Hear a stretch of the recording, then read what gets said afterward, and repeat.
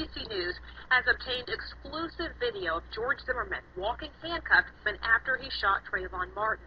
Zimmerman says that he was attacked, but the video doesn't show any visible signs of injury. The shooting continues to spark outrage since the neighborhood watch captain has not been charged and Martin was unarmed. ABC's TJ Winnick has the very latest.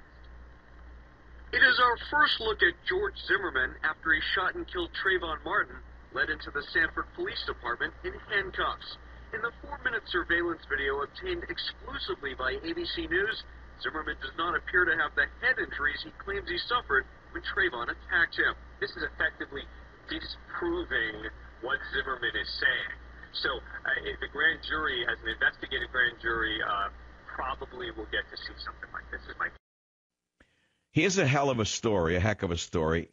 ABC News doctors the video to hide Zimmerman's wound. You know the racially charged case in Florida. You know that the street thug, Al Sharpton, is calling for violence. You know that Al Sharpton should be arrested for inciting violence. You know that Al Sharpton should have been fired from MSNBC before he was hired, but you also know that the vermin at MSNBC, like Phil, whatever his name is, I forget his name, and the owner of NBC, which is General Electric, want Al Sharpton there so he doesn't attack them for not paying taxes. You understand how that works, don't you?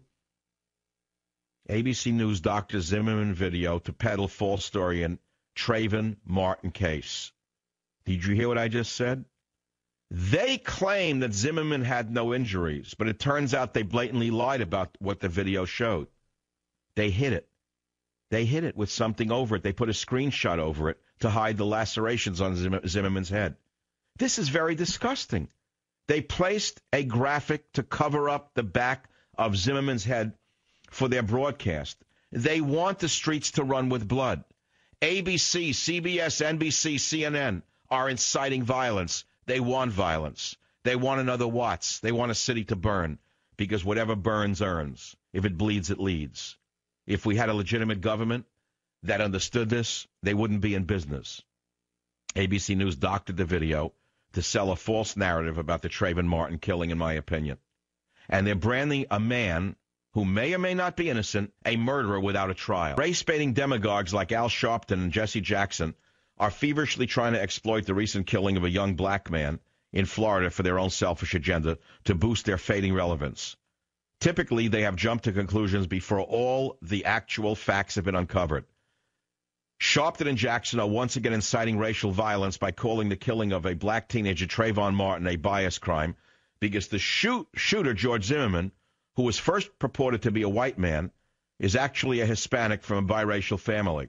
But why let a little thing like the truth stop Sharpton and Jackson from provoking a mob? Where is Attorney General Eric Holder to protect this man's civil rights?